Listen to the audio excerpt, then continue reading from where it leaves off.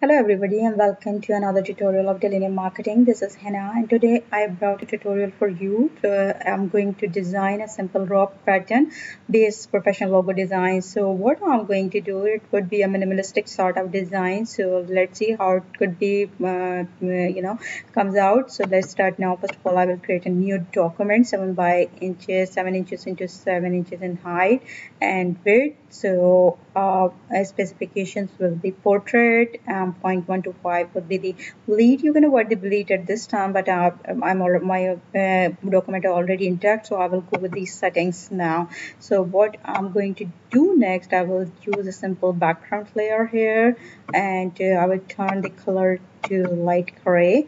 And now I am going to lock these layers so it otherwise press Control 2 so it will not be displaced when I will be working on my web. Okay, so now what I'm going to do, I will just take this ellipse tool from here and define a simple ellipse here, and here you can define a simple pen tool and convert anchor point tool. You can also press Shift C to define this tool, to interact this tool. Now press these two edges and convert into a pointed. You just need to click on it and it will be turned out into a pointy edges. Now the next thing is that before moving on to the next step, you make sure that your smart guides are on. So make sure that it should be checked. Okay. So what I'm going to do next, I will select each and everything from here. Okay, now press A uh, as a direct selection tool and display, click on it here and display this just like this. Make sure everything is aligned and in a straight line, because you can see that the green line is absolutely straight when I'm doing this thing. So now move the same in opposite direction in same way.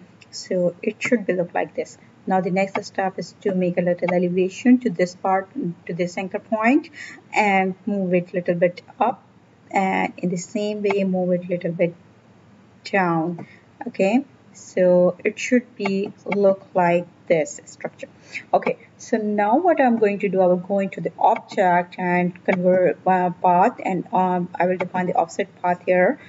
In preview mode, I can see that it looks okay to me, so I will go with this setting. 0.1389 inches is the offset here now, so I will press OK. So, and now select each and everything and subtract this you can use it from the pathfinder. If your pathfinder is not intact, then you can go into the window and from here you can intact your pathfinder.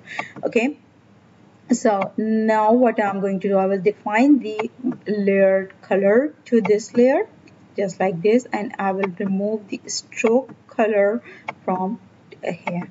Okay, so it should look like this after making these changes. Now make a little rotation to this design like this. Scale it down a little bit, press shift, and now just make sure it should be. Now it looks okay to me. Okay, so the next step is to press Ctrl C and Ctrl F to place in same place and just move it here, so it should be look like this. Now you can press Ctrl Y to see how the things are going, so it looks okay to me. So now just press unified option from here in the pathfinder and it should be look like this. Now press it in between and click on the rectangular tool and define a simple invisible layer of a rectangle. So what I'm going to do next, I will place in between just like this. Okay, so now remove the color of the background color of this layer and make sure your layer is at the back of your pattern, so it should be look like this.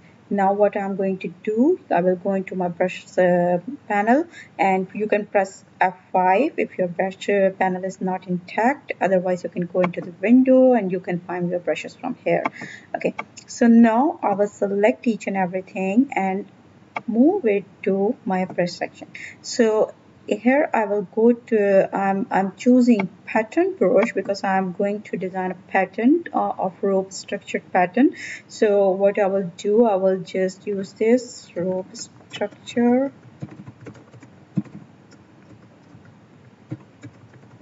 Okay, and scale is fixed, and I can decrease the size of this rope, and you can also method turns and shades and press OK. So now I'm going to delete this layer from here and draw a circle like this, and here I am going to define this rope just like this. Now what I'm going to do, I will reduce in size just like this and press OK, apply to strokes. And now what I'm going to do, I will select each and every T and press Control 2 just to avoid any displacements. So click here and press Control 2. So now it's been fixed now. Okay, so the next step is to define, you can also make different patterns from this, just like this, whatever you want to do. You can just define your patterns as per your requirement. But right now, as I am working on a logo design, minimalistic logo design, so I will only place my text here, the wavy string. So press OK, and now you can just increase the size, and here you can change the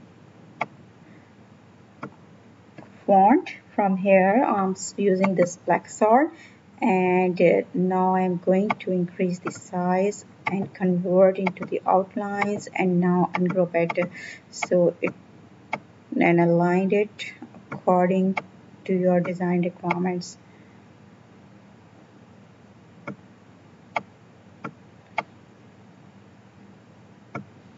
So make sure everything is working nicely.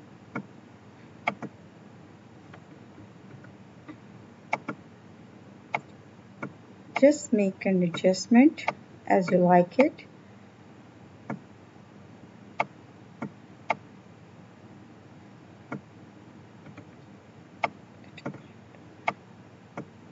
So it would be like this.